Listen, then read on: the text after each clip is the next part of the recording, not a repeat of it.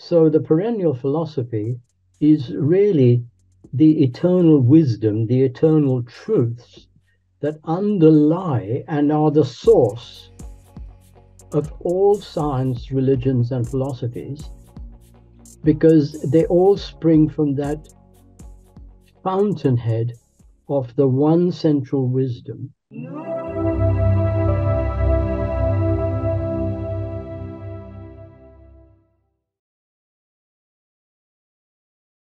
I'd like to welcome to the show Dr. Edi Bilimoria. How you doing, Dr. Edi? I'm delighted to meet you, Alex. And whenever people ask me how I am, I say that is not an option. Good health and a positive attitude are mandatory. It's not optional. Very true, very true. I'm excited to talk to you about your seminal work that Thank is so you. beautifully displayed behind you, Unfolding Consciousness, Mhm. exploring the living universe and the intelligent powers in nature and humans. A small task, to say the least, is to have this conversation and the books that you're writing. But my first question is, what began your journey into consciousness in general? Let me put it this way, Alex. I was trained in science, but I've always maintained an equal interest in music and art. And my love in life also, I have three loves in life, was the perennial philosophy. And that combination coming together um, showed me that the main element, so to speak, in the universe and man is indeed consciousness. And the whole of life is an unfolding of consciousness on various levels and on various planes. So I wouldn't say that journey started, with sudden awakening. It was a dawning awareness that scientific materialism was not providing the answers to the deepest questions of life. And the perennial philosophy of all nations and all cultures, without exception, put the emphasis on consciousness and its expression through matter and form.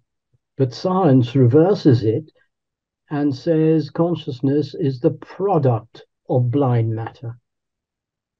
But let me ask you this because I mean, well let's do this. What is your definition of consciousness? Because it varies from person to person. It does, Alex. And the trouble with definitions is you limit things. Right. Let's put it this way. In the great sacred traditions, there are two ways of defining the divine. One is the apathetic. It is not this, it is not that, meaning it is not only that, it is much more than that. And the other one is the cataphatic. 1,001 will not be enough. 2,000 definitions will not be enough. So rather than defining consciousness, I would say, how do you define love? How do you define generosity? We experience these things, but if we define, we put it into a box, because consciousness is not an object you define and put in a box. It's an experience, and you can't put an experience in a box. Fair But you enough. can see the expression of consciousness in terms of awareness, in terms of sentience, in terms of all the other qualities that we experience as human beings. For people who are listening, what can you explain what the philosophy you were talking about? I can't say the first name of it. The philosophy you were just mentioning. Or the perennial Perennial, yes, philosophy. perennial philosophy. Yeah, Can you explain well, what that is? yes, it comes under various names. One is esoteric science, the other one is hermeticism. But essentially, it is to do with the inner side of life and nature. Esoteric means that which is hidden in the sense of the invisible influences that are behind the outward phenomena. the causative factors, the noumena behind the phenomena. So the perennial philosophy is really the eternal wisdom, the eternal truths that underlie and are the source of all science, religions, and philosophies, because they all spring from that fountainhead of the one central wisdom, which then flows out in these various streams that we call science, religion, philosophy, and art. So perennial is a wonderful term that was also used by the great Albert Schweitzer, and he likened perennialism to a tree that always bears the same fruit, but never the same type of fruit. So, for example, you'd have an apple tree, it will always give you apples, but never the same kind of apple. Every apple will be different. Meaning that the eternal wisdom, always one in essence, has got to be modified and adapted to the age and the culture and the mentality of the age we live in now. Being a man of science and being trained in science, I imagine that going down roads that are not particularly approved of, let's say, by the scientific community, like you have in your work. First question is how did your colleagues accept these ideas, and why are so many mainstream ideas and materialism so stuck in their way that they cannot see any other option and refuse to even have a conversation? I mean, we're going back to Galileo, for God's sakes. I mean, they don't open their minds. Why is that? Through the Scientific and Medical Network, we have what we call now the Galileo Commission. And here is just a booklet. I don't know if you can see that. Yeah, we can see it. We can see it. Yeah. It's inviting scientists to look through the telescope in just the same way that Galileo invited his professors to look through his telescope rather than arguing on the basis of their preconceptions. Mm-hmm. Now, the tragedy, Alex, is the greatest of scientists have seen the limits and the limitations and the beauty of science, and have pointed to the deeper wisdom by whatever name. Well, Newton, the prime example, absolute prime example, but Einstein, Schrödinger, Heisenberg, Wolfgang Pauli, the Nobel laureates that ushered in quantum physics. The tragedy, Alex, is their deepest thoughts have been ignored by the mainstream. And Schrödinger explained it, and many explanations, that in the 19th century, there was an explosion of scientific materialism and technology, and that created this sort of attitude that there is nothing but materialism.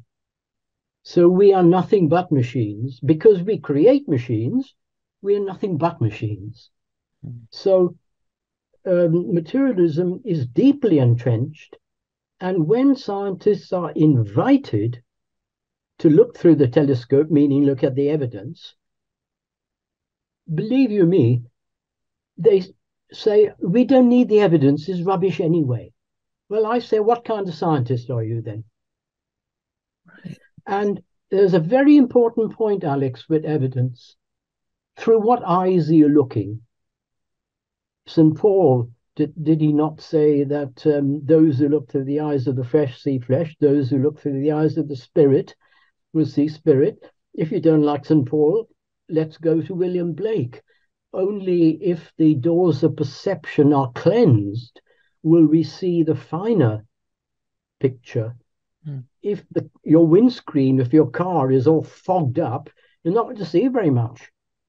Fog means preconceptions.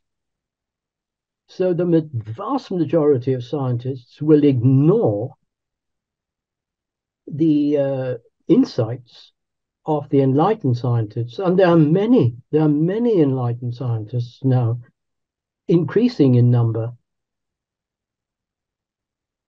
Rupert Sheldrake, an obvious example. Mm-hmm. Brian Josephson, Nobel laureate. And well, let me ask you this then, because so many, when quantum physics came into existence, the ideas of quantum physics came into existence in the 19th century. Mm-hmm. It really hasn't, and please correct me if I'm wrong, it hasn't made tremendous strides over the last 100 years or so, since I think it was 1918, if I'm not mistaken. I might be wrong, might be a little earlier, but within the last 100 years or so, it hasn't made tremendous amount of progress because of this kind of entrenchment of the mainstream, yes. correct? Yes, you're right, Alex. And it hasn't made progress. The least progress it has made has been in the life sciences, in the biological sciences, which is a tragedy. Generally, talking to physicists, you will get a far more open, I don't mean gullible, just a more enlightened approach. But with rare exceptions, in the life sciences, biology is deeply entrenched in the old machine mechanistic paradigm. And the machine paradigm is not wrong, and this is the whole point. It's right within context. And right. Regarding context, I can give you an example, if you like, please, of what we mean by context and levels, if you like. Please. Right. Well, briefly, every day, whatever the weather in England, I like to go running around my local lake. It's not mine, it's 5 minutes away. And there is a beautiful playground, and you see children having a lovely time on the swing and the slides. Now, just imagine that a child comes down the slide and knocks the tooth out. Perfectly. And the slide manufacturer gets hauled in. Hey, you didn't design the slide. Now, from his point of view, a child coming down a slide is a mass coming down a slope. It's just the transformation of potential energy at the top, kinetic energy at the bottom. It can be a child, it can be a piece of wood, it can be a stone. As far as the slide design is concerned, there is a mass coming down a slope. That's good physics. That's all he needs to know. The child knocks a tooth out, mummy takes him to the dentist. Now, the dentist is going to regard the tooth, or the lack of it, as an object. The dentist isn't going to say, well, what's your soul nature and what's your spirit? The slide manufacturer is interested in the weight of the child, say 3 stone coming down. The dentist is not interested in the weight of the child. It's an object. Now, supposing the child has a terrible trauma and needs to see a psychiatrist, will the psychiatrist say, what's your weight? Are you an object? No, the psychiatrist is going to be interested in your soul nature. What's your internal subjective nature? So these are different levels. So to ask the question at one level, at the physics level, and try to solve it at the soul level is to talk nonsense. So this is why a source of great confusion that we don't use our mental models in context. The physics model is great for physics, but a dentist can regard your teeth as an object, but it doesn't make you an object. Right. That makes all the sense in the world. So then the knowledge that has been around humanity for the last, let's say, 6,000 years, whether that be Chinese medicine or Ayurvedic medicine that's far older, and much older than Western medicine. Yes. And when the West or mainstream medicine or mainstream science ignores it, dismisses it, I know. Is that that sounds to me of being pure ego? Because don't get me wrong. Look, if I get, like I always tell people, if I get shot, do not rub a leaf on me. Take me to a hospital and let them do what they do to save my life. Because at that level, they're far beyond Ayurvedic medicine and Chinese medicine. But for the long term, these other systems that have been around for centuries, that deal in energy, that deal in other chi energy and other ideas of energy that we don't understand or yet accept. So is that ego? That's Yes, it is partly ego, it is partly institutionalized ego. But let me first say that in general, physical science used wisely will result in the physical release of man. Used unwisely, it'll result in his downfall. Now, I rarely talk about my personal health because there's not much to talk about. But these eyes looking at you, believe you me, were saved when I was 15 years old, not by acupuncture, not by homeopathy, right. by top ophthalmic consultant. And the remedy was contact lenses in those days. And in those days, God forbid you have a corneal operation because they would use Gillette blades. Good Lord. In the 1960s, now they can operate with lasers.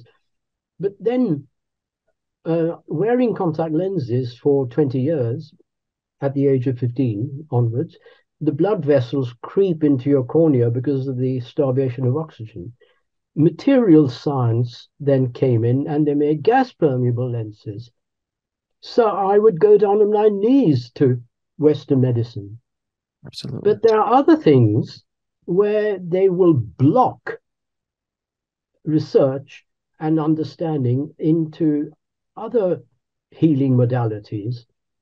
And they do not understand that allopathic medicine is essentially reductionist, whereas the homeopathic and acupuncture are energetic mechanisms. So they're looking at the energy systems of the body. So again, talking of context, if you fall down and break your leg, my goodness, good luck going to homeopath. But for chronic diseases, I know personally people who've had long-term lung problems and have gone to a homeopath, and other people who've had similar allergy issues and gone to an acupuncturist rather than putting cortisone cream on your skin. So, in general, it would be very good for the energetic practitioners, the homeopaths, and to learn something about human physiology and structure so that they don't get carried away with their success and they don't attribute their success and develop their own ego. Equally, it would be very good for the Western doctor to learn something about the energy systems so that their arrogance could be somewhat taken down a bit. Well, if So they you have, on the one hand, arrogance, and right. you have, on the one hand, the other hand, gullibility. Arrogance is stripped away by a devotional approach. The excessive devotional approach is straightened by the intellectual approach, context and balance. It would be nice if they looked at the energy body, but if they have to first admit that it's there before they study it and they accept it, which is, again, it always fascinates me that, I've had multiple quantum physicists and scientists on the show that especially that deal within the ideas of science and spirituality. And the ideas that have been laid out in the Vedic texts and other ancient wisdom that has survived all these years. Quantum physics is starting to be able to explain or understand or even speak about, like the concept of Maya, of the dream, of the illusion. Yes. What is your And what is your feeling on that, on like simulation theory and that whole idea? I feel quantum physics is really the crown jewel of science. And Bernard Carr, who has very kindly endorsed my work, Stephen Hawking's pupil, if I may say, his PhD. Stephen Hawking was his PhD supervisor. Bernard Carr has a wonderful Ouroboros diagram showing how physics has explored everything from the largest dimension, relativity theory, excuse me, to the very smallest, quantum theory. But what is missing is mind. Mind is out of the equation. It doesn't mean physicists are mindless. They haven't put the central emphasis on mind. Quantum physics has brought the whole question of consciousness into the discourse. Eugene Wigner, the Cambridge Nobel laureate, said it is not possible, I'm paraphrasing, to talk about the phenomena of consciousness without invoking the central role of consciousness. It does not mean that quantum physics explains consciousness. This is a misunderstanding. It doesn't. Consciousness is needed for many of the interpretations and to make sense of the experiments in quantum physics, like the famous two-hole experiment. Right. So quantum physics, the other tremendous contribution it has made, which has not really infiltrated the scientific mind, is shown non-locality and entanglement, and it is shown the central role of participation. John Wheeler at Princeton said, we can no longer look at phenomena in a detached way behind a glass partition, because we are part of the phenomena we are trying to understand. And I said earlier that it is a tragedy that scientists have not listened to their great fellow scientists. Max Planck himself said, the great founder, that it is not possible to understand the full nature in entirety. And because we are part of nature, we have got to include ourselves in that understanding. So real understanding is a participation, not a detachment. It's like trying to do a science experiment on something that you are a part of. Yeah. And having a clear understanding of that. Yeah. That's absolutely fascinating. So, very simplistically, if I want to understand my neighbor in the materialistic sense, I drag him in, put him on my kitchen table, cut him up, weigh his bits and pieces. Come on. But how did I only found out his material parts stuff? Yeah. To know him, I've got to bring him in, have tea with him, and have a conversation with him. So how do you measure that, which is consciousness? Because you're absolutely, that's a great example, by the way, because materialism looks at the body to find out who your neighbor is. And they can cut it, they can weigh it, they can look at it, they can analyze it, put it under a microscope, they can do everything they can to the material body. But what has constantly evaded science is what's running the body, what is running the mind, the concept of emotions, the concept of consciousness is something that is unquantifiable. Yeah. And they just ignore it. They're just like, well, that doesn't, we're just going to focus on the body.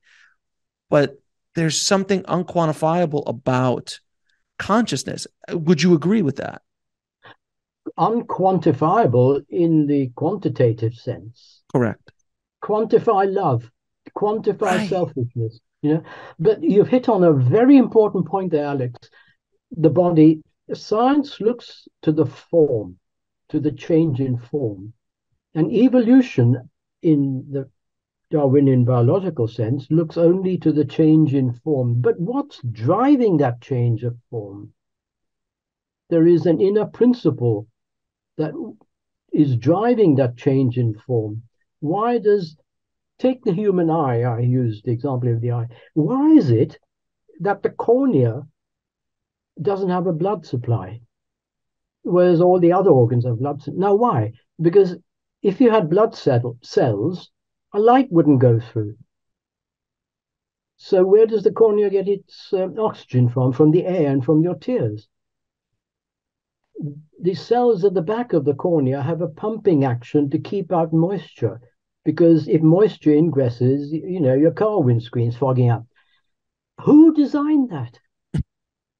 It's The amazing. eye, I think Goethe, correct me if I'm, or Blake, if the eye was not of the essence of light, it could not see light.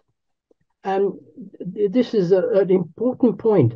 Um, Science has found that a woodpecker can peck 20 times a second without concussing its brain because of soft tissue. Yes, but which scientist designed the woodpecker?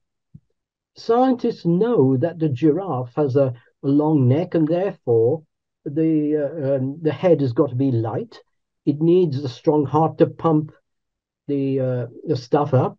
It needs valving in the throat, so when he puts his head down, it doesn't go. Oh.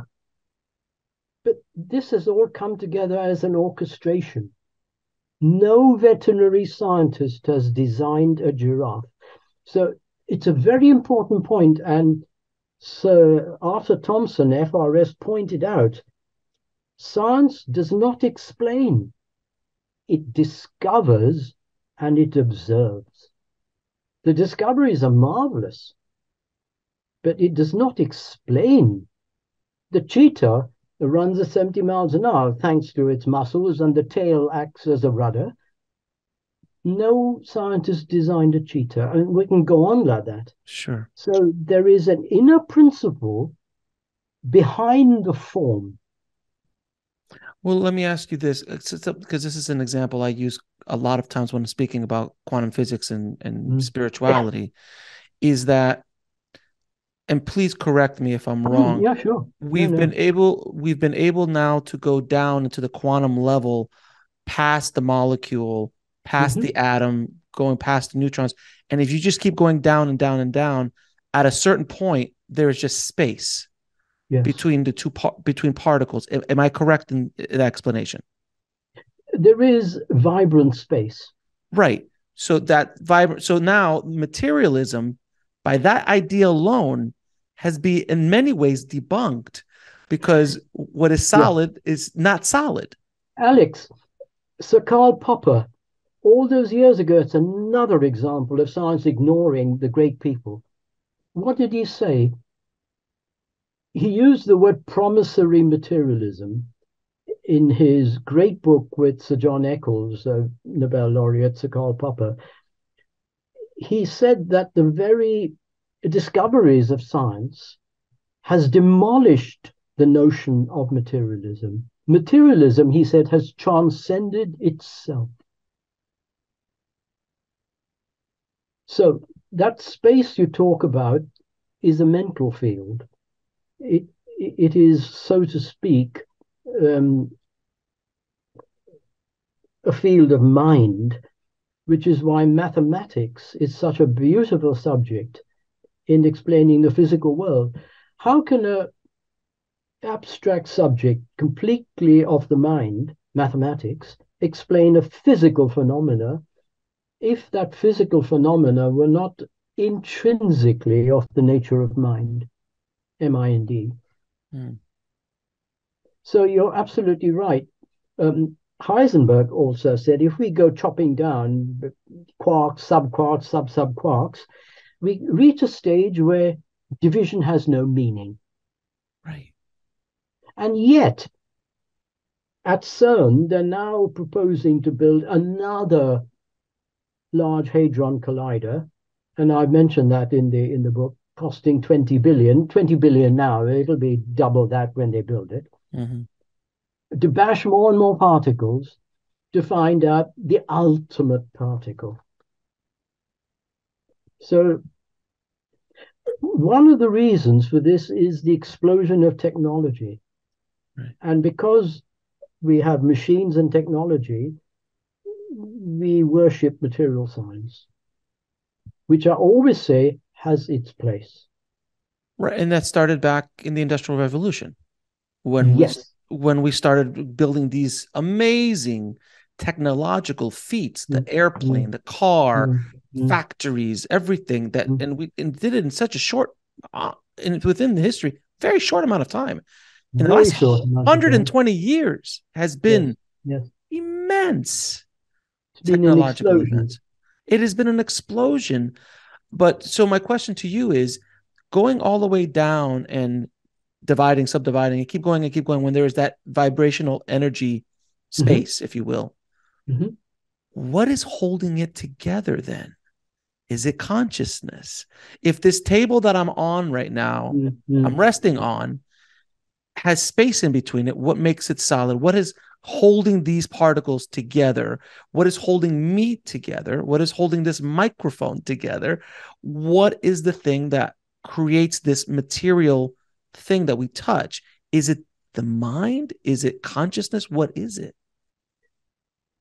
Let's call it a field, Okay. in the same way that a field will organize iron filings, to Right. use a bar magnet. Call it the field of mind, Mm-hmm. the field of consciousness. But that's a deep question. It is. It is. That's what Hmm. we try to do on the show. I try to go Well, that's the deeper the better. exactly. Hmm. So then the idea of, well, I just learned about the winners of the Nobel Peace Prize in 2022. Hmm. I mean, I stay as close to the scientific community as I can, but I'm not up on it all the time. And I just discovered what they won it for in Hmm. quantum physics, which was that the universe isn't real, Hmm. using quantum entanglement to explain. It was three Hmm. physicists. Uh, that is mind blowing ideas. How is the scientific community even grasping these concepts of what they're talking about, which has been proven now by math and quantum physics? Yes. So if it's not real, what are they on about? Right. Right. Let me answer it in two parts. Okay. Firstly, when Heisenberg was dying, his last words to his pupil von Weizsäcker were, "It is very easy. I never knew this before. Physics is of no importance. The universe is not real." So, but he only got a Nobel Prize for physics. It doesn't mean it's not real. It exists, but it is not the ultimate essence of reality. Exist means exist, to stand up. Let's look at reality in this way now. Part two of my answer. How many dimensions can one see? If one were a bug um, crawling on a flat surface, Mm-hmm. only able to see one dimension, one would not see um, the breadth. If one had two-dimensional vision, one sees length and breadth, but one would fall off the edge, so to speak. Mm-hmm. If one could see three dimensions, but taking this further, there's some people who only see the literal. They open a book and they only see the literal. Another dimension is to see the meaning behind the words. Now, it doesn't mean that the third dimension was hidden. It's only that the bug didn't see it. So these higher dimensions are subsumed, they're hidden. So the more dimensions one can access, the more reality becomes real. So string theory and M theory that talk of 13 dimensions and other dimensions are exploring these other dimensions. So the universe is not real in the sense that what they're seeing is an aspect of the whole and not the whole thing, which is another way of looking at Maya. Maya does not mean just illusion. It means appearance. Things are not what they appear to be. Ah, good Lord. Well, let me ask you this then, because I've studied Hindu traditions and Mm. yogic philosophies and things like that. Hmm. From my understanding, when you get to a certain level of evolution as a yogi, Hmm. like Yogananda or Oh, yeah. Baba Ji Yes. or Lahira Mahashaya, any of these any of these yoga or Buddha in different Babaji. Babaji, Yeah. Babaji's. Oh yeah, of course. Here, Yukteswar, Yukteswar. Yukteswar. Yeah, Yukteswar, yes. I Oh, have him I in the know you painting in like the back. to hear his name mentioned, yes. Yes, of course. So these masters, when Hmm. they evolve to a certain level, are they, in a spiritual sense, becoming more aware of, are they seeing things that we are not seeing, which seems to us magical, which has been spoken about in these spiritual texts so much? Are they just able to see things from a different perspective, like that fly example? They're now their view is widened a bit to the point where it's almost difficult to explain what they're able to see without being there. Does that make sense? Yeah, that does make sense. The crude analogy would be, I'm in this room to explore my house. I need to go from room to room to room. If the walls were made of glass, say, Yeah. and I went up in a helicopter and the roof were transparent, I could see the house as a whole. Um, let's be a bit more specific. Both have their uses. If I want to understand the lie of a city and its relationship to the mountains and the scenery, I go up in a helicopter. But if I want to see where you live, your street, that's not going to help.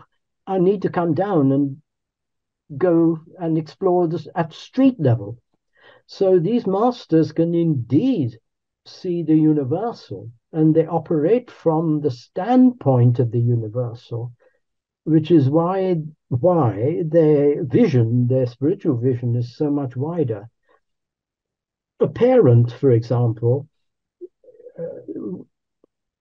has a much wider awareness of where the child is and what it's doing than before it became a parent.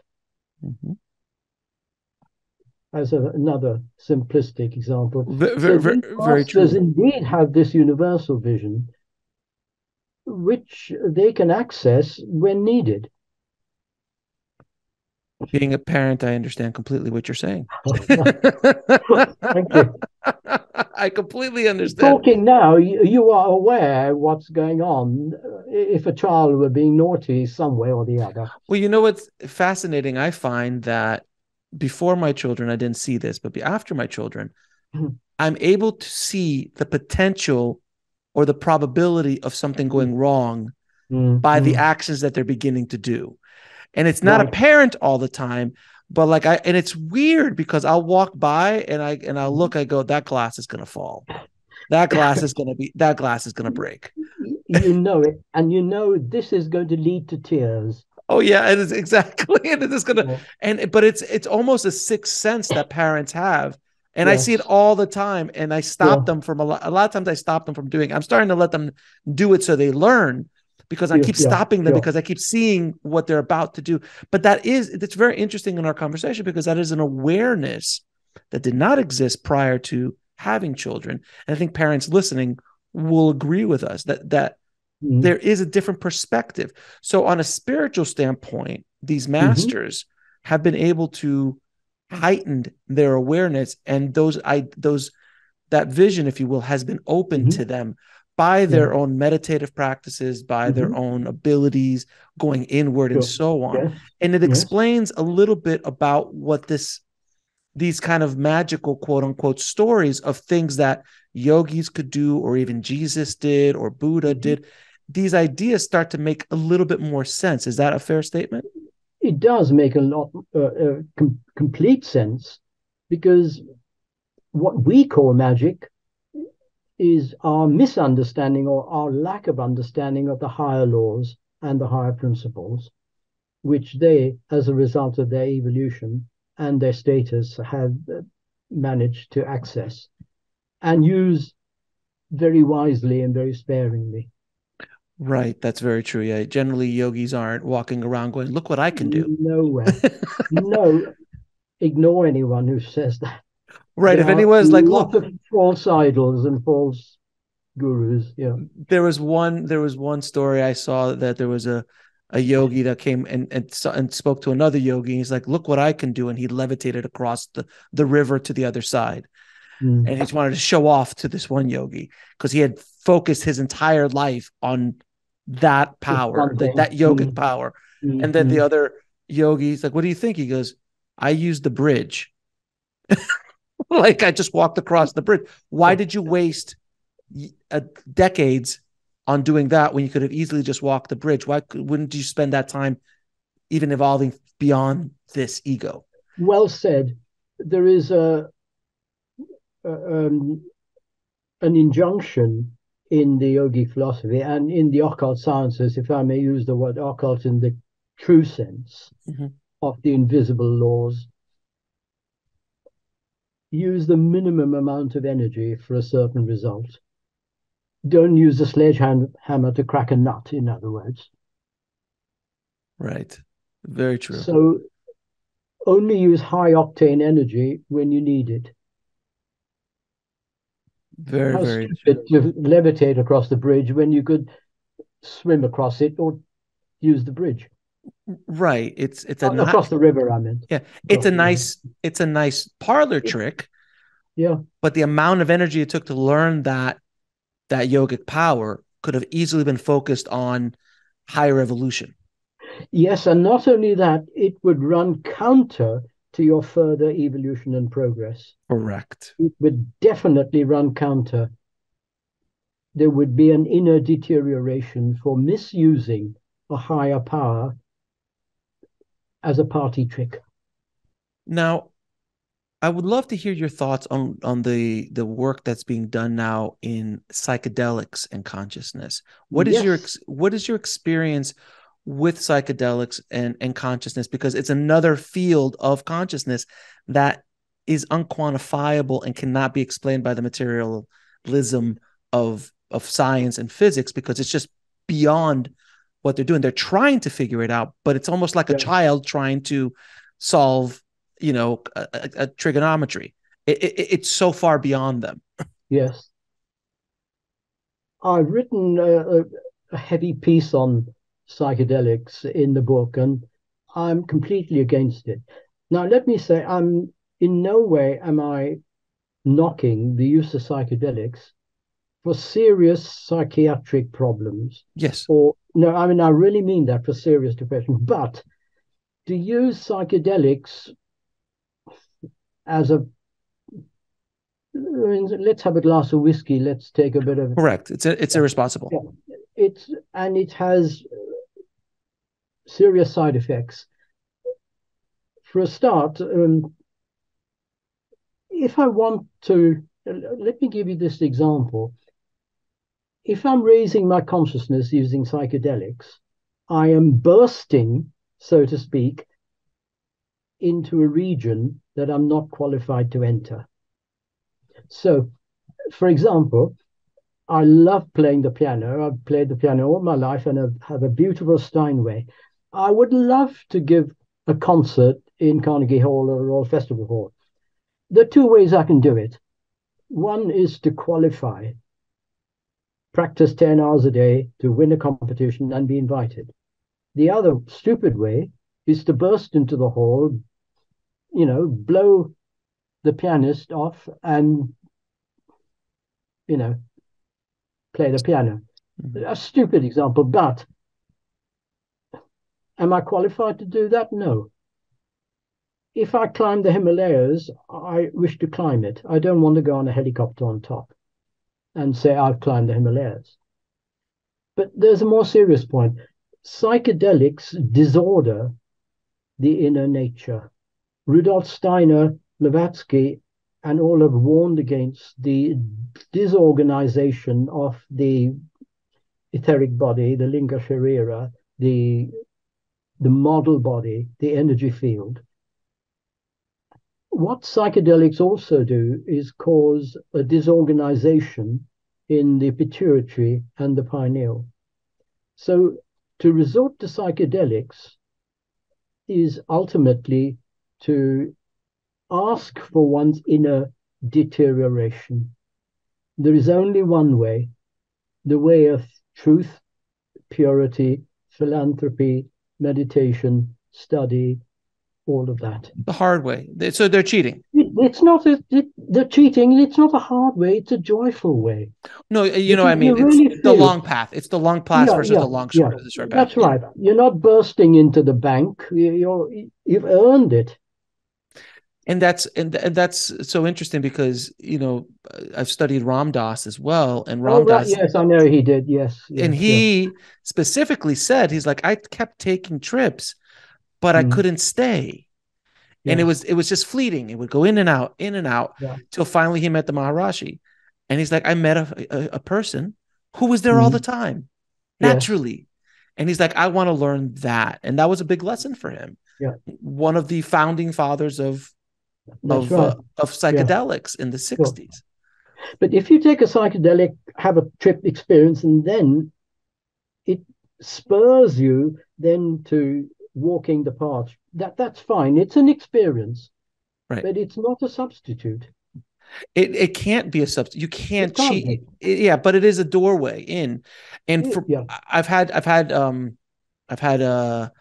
veterans, war veterans who are now taking in clinical settings Oh, psychedelics to well, take care of their PTSD. He told me on the show, he was like, well, for I took heaven's sake, Alex, a war veteran, if you think of the trauma, right. my goodness, then I would say it's not a psychedelic, it's medicine for It, them. It's correct. medicine. And Yeah. nice to hear it. Yeah, so it does have its place, but it is a Of powerful course it does. tool like Yeah, anything else. And you will not find enlightenment through a psychedelic. no. Or if you do, you will pay a heavy price if you keep using it. Right, exactly. Because it's something that you just can't Yeah. stay there. And the heavy price very often is psychic attacks because Right. you opened a gateway, you've rented the protective veil off the etheric body. And, you hear people going on a bad trip or a good trip, and you've opened yourself up to entities that would not normally hook into you. Right. It's like trying to be a professional American football player, Mm. and you are playing in high school, and if somehow you snuck your way into an NFL game, you're going to get run over pretty Yeah, bad yeah. And kicked hard. and kicked hard and beat up Yeah, pretty yeah, hard, yeah. because you're just not ready for that. So Mm. someone like a Yogananda, who Mm. was able to go there whenever he wanted to because Yes. of years of training and Mm. just going down this long Mhm. spiritual path, Mhm. can just go there instantly because he was strong enough to play the game, if you will. Yes, well put. Play. Yes, very well put. I couldn't have put it better. Play the game Ex- according to the rules. right there, and there are rules, like you say, you can sneak onto the field Yeah, and there's nothing stopping you from doing yeah. it, but beware, Mm. Or you because can burst into a concert hall and and try and play the play the piano, piano. because Then security will take beware. you out. Security will Yeah, take you out and eventually. the audience will boo you. And the audience is going to boo you, so it's not what you Yeah. want. But Mm. there is place for depression and other traumatic That's entirely evidence. different. Yeah, Entirely different. Yeah. yeah, exactly. So it's just a powerful thing, but I am glad that there's a lot more research happening now. It's not been demonized like it was. No, that's good. At Imperial College, for example, where I went. Exactly, exactly. Now, you held up the book by Yukteswar, The Holy Science, Yeah. which is one of my favorites. In that Mm. book, he talks about the yugas, the cycle Yes. Yes. of enlightenment, if you will, of the Mhm. species of us. Do you believe that we are now rediscovering knowledge that has been lost in centuries past? Yes. We are, so to speak, cycling backwards in order to go forwards. That sounds paradoxical, Right. but we are rediscovering knowledge which was lost because in the midst of antiquity, the human body was entirely different. We were much more open. The psychic faculties were much more augmented, should we say. But having acquired our coats of flesh, that has been shut down a bit, so to speak. And we are rediscovering this ancient wisdom, this ancient knowledge on a higher turn of the spiral. So what we knew unconsciously, we are now rediscovering in full awareness and consciousness. And hopefully going to a place that we haven't been before, beyond where Mm. we've been before. Beyond and above. Yeah. Right, exactly. Because I mean, and not to get into the pyramids and all the things that they're discovering around the world, just going, Right. this doesn't make sense. The concepts, the things that they've been telling us over the years, as far Mm. as science, archaeology, we life started 5,000 years ago. I'm like, yeah, well, how is it that they built the pyramids, but we Really? can't? 5,000? Right, Come like on. exactly, like really 5,000. If that's the case, then how come we can't? If we tried to rebuild the pyramids today, it'd be mammoth. You would never get a 25-ton granite capstone on the top with all the slaves and all the scaffolding In the world. and all the heavy lift craning. Even if we wanted to try to do, and the preciseness of it, and Yeah. the And hidden math yes, in it. yes, and people have found it's so precise that you could not even slip Slip a a piece of piece. paper. So this was a technique of etheric energy, for want of a better word, that they had access to using sound. I heard that. Yeah. Using sound. And It, there is a place in India that I visited called Shivapur, mhm. where I witnessed, and I was very young then, levitating stones. And we're talking of how much does a stone of about that size weigh? I don't know, so 50 pounds. By putting your finger, just touching it with your finger, and you needed 7 people or 11 people. But the mantra was Kamali Davesh, who was the name of the local Sufi saint. And obviously, this wisdom had been passed down. Unfortunately, I didn't have a movie camera at that age. That would have been amazing to do. And a lot of this knowledge that we're talking about has been Mm. passed down from centuries of Yes, yes, knowledge, you're right, Alex. Mm. and science has just ignored it. And it's just so, I feel that it's opening up, and I think it started with the not the invention, but the remembering of quantum physics. And when these Mm. ideas started to come in, it started to crack this It is. materialism. It is. But It's from your understanding, mhm, scientists are becoming a little bit more open minded. Again, not in mass, but there are more now than there were 20 yes, years there ago. are. And scientists, what they say at university is entirely different from what they say at home to their families in private. Interesting. They have to maintain that mask of respectability. But it is also important that a lot of this knowledge is not released because it would absolutely play havoc.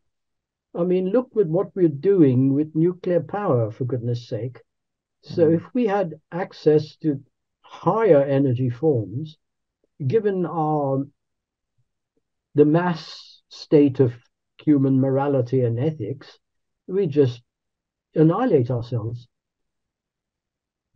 So So is there's that, a lovely saying in the secret doctrine that the occult sciences, the invisible laws of nature and science, occult science only drops its pearls far and wide apart, and only when the pressure of evolution demands that this be necessary, because you've got pearls in front of swine rather than pearls to be used in the most beautiful sense. is that why, if you, for lack of a better word, the quantum Mm. field, or whatever you want to call it, the universe, Mm-hmm. the other side, whatever you want to call it, Right. that information, when it's ready to be released, comes through at the moment that it needs to come through, and not before. Absolutely, Alex. No one could have put it better. Yes. One sees many examples, typically in mathematics, Newton and Leibniz, when they formulated the calculus.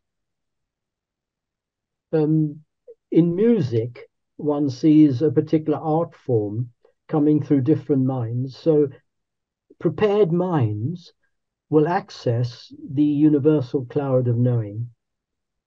So when a certain knowledge is needed, that's when it is put through. And if I may say, this was the central thrust of the Theosophical Society. Yeah. And if I can just say that one of the great sayings, we're talking of the middle of the 19th century, that between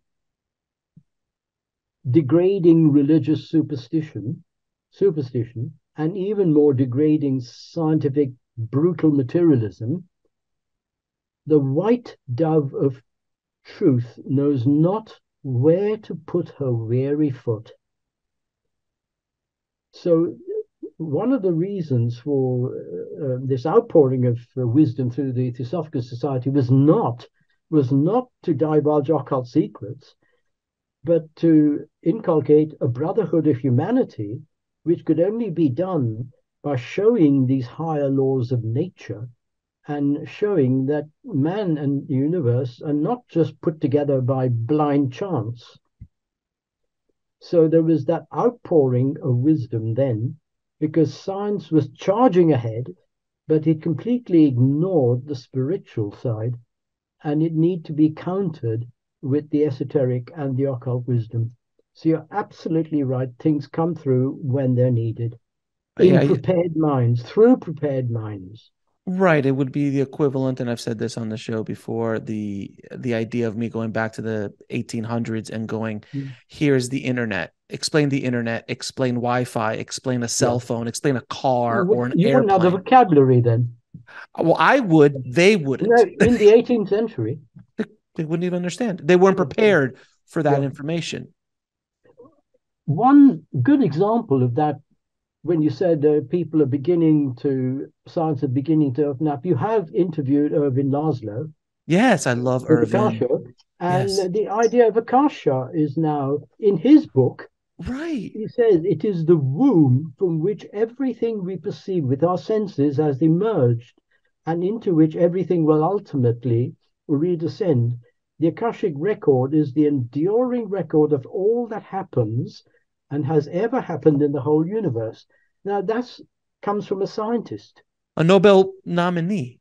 a Two-time. nominee, yeah, Two-time and nominee. president of the Budapest Club, yeah. So it is slowly trickling. It's fascinating because before something like the Akashic Records, which I've talked about, and I, in my research, discovered that the Akashic Records were talked about in the Vedas. I had no Of course, idea. I had no idea because of I was course, just yes, yeah, doing the research of it because I thought it was a new age, like, hey, man, it's the Akashic Records. And when I yeah. found out that it was in the Vedic text 4, 5, 6,000 or older Or years ago, more. And more. Newton referred to it as ether, A-E-T-H-E-R, not E-T-H-E-R, aether. So this concept of the Akashic Records is now coming in, which then Oh, quantum physics is starting to try to explain yeah, this sure. idea, which is so far beyond our Mm, capability of even understanding. It is the equivalent of me going back to the 1700s and mm, saying this is an iPhone.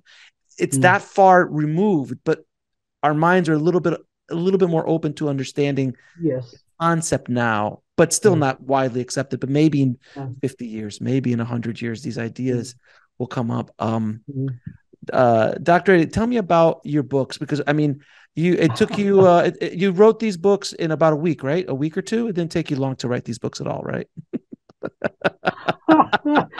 for for each week, for each day of the week, substitute about 10 years. Exactly, exactly. Well, This is a well, massive library, if you will, 4 volumes of unfolding consciousness. Very difficult concepts to talk about. How long? Tell me about the books. How long did it take you to write it, and why you decided to write it? well,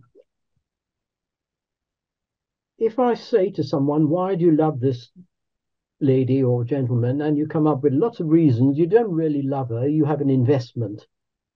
I love her because of her money or her looks or whatever. So my driving force was really, really a love of the subject. But then one has to be practical. You know, a composer writes a symphony because he loves it, but he has to use the instruments and he has a timeline. My driving motive was, again, this whole question of scientific materialism, which is so triumphant in its field, but it's so impoverished and so constipated in what it cannot deal with. As Schrödinger, Nobel laureate and a great student of the Vedanta, said, we do not live in this world that science constructs for us. And he said in his lectures at University College, I'm very astonished that how deficient the scientific picture is. Science can explain how the waves of rarefaction and sound waves impinge on our ears and we have a process in the brain. But why? Why does an old song reduce us to tears? Experience, it cannot explain. And then he says, but science tries to explain these things, but the answers are so silly that we're not inclined to take them seriously. That's Schrödinger. So there are reasons. So part of my driving motive was to try and redress this balance. My first book, The Snake and the Rope, was to show how occult science, the perennial philosophy, resolves conundrums in science. And this set of 4 volumes is, in a sense, ongoing. Interestingly, looking back, my ideas were implicit, but the more I was writing, the more they became explicit. Implicit means rolled in. Explicit means turned out. So I had this implicit love and desire to write, but the more I was writing, the more my reasons clarified. Amazing. Well, I'm going to And I ask. would like to suggest that it's not so difficult to read because I have a summary of each chapter at the beginning. I have a synopsis at the beginning of each chapter and a lead from each chapter to the next, and Well, an index of nearly 90 pages. good Lord. Yeah. God bless my friend. And 5 languages in the glossary. Good Lord. Well, listen, I'm going to ask you a few questions. I ask all of my guests. Mm-hmm. What is your definition of living a good life? My definition of, or my experience of living a good life is living a life where I'm fulfilling my potentiality. And I can never fulfill my potentiality just by living for myself. So it means the flowering. Think of a bud that flowers into petals. So there is that bud, me, the petals I wish to flower are music, science, and what I'm writing about. And a flower should emit a fragrant perfume, not because the flower is so vain, because it's its natural nature. So a good life for me has nothing to do with material possessions other than what one basically needs. And I made the point in a couple of chapters of the difference between inner poverty and outer poverty. If you think of poor Jeffrey Epstein and his unfortunate accomplice, he was not short of a few millions. He was not short of complete indulgence. Where did it get him? So a good life is always to grow the inner riches. And the older one gets, the more one should grow inwardly. When one's young, one grows outwardly. If you don't grow, if you're 2 inches at the age of 10, something's wrong. Right. So there is the outer growth, and then there is the inner growth. So a good life is to grow inwardly, evermore, evermore, because the soul of man, and by man I mean mankind, or each person, is limitless. And the only limitations are what we put on ourselves. Well said, my friend. Well said. What is your definition of God? I don't define. Well, I said earlier about the apathetic and the catathetic. God is not this, not that, not that. And then in the Parsi Zoroastrian, which is the religion I was born into, we have a saying, the 101 names of God. Islam has the 99 names. 99 does not mean 100 minus 1. 101 doesn't mean 100 plus 1. It means infinite. So my understanding is it is the universal field of intelligence, of consciousness, conscious matter, if you like, conscious substance, which informs all of the universe. And Schiller, the great Schiller, who Beethoven, of course, immortalized, said the universe is a thought of deity. And because this thought has overflowed into actuality, the universe thereof has realized the plan of its creator. Creator doesn't mean a chap with a white beard, the divine consciousness. So it is our task of every intelligent being to try and understand the original purpose. And what is the ultimate purpose of life? To live. Fair enough, my friend. Fair enough. And where can people in harmony with the world mind? I have to ask, what is the world mind? The world mind, I mean, it is the field of consciousness that informs our present existence, depending on the yuga and depending on the age we live in. And where can people find out more about you and the amazing work that you're doing? Oh, gosh. I'm not used to self-advertising. I do have a website. Another way of finding out is please speak to Alex. He's a wonderful person. I thoroughly enjoyed talking to him. The other person is Anne Kelly, who's doing a wonderful job for me as my PA assistant. Mm-hmm. I would always say the messenger does not come first. I'm the postman, the message. It is most important. Agreed. That's what I try to do here in the show. That's what I constantly am trying to do. I can sense that. But you can't have the message without a messenger. The messenger. Yeah. Absolutely. And do you have any final words for our audience? Yes, there is a way. And it is that the principle that gives life dwells in us and is around us.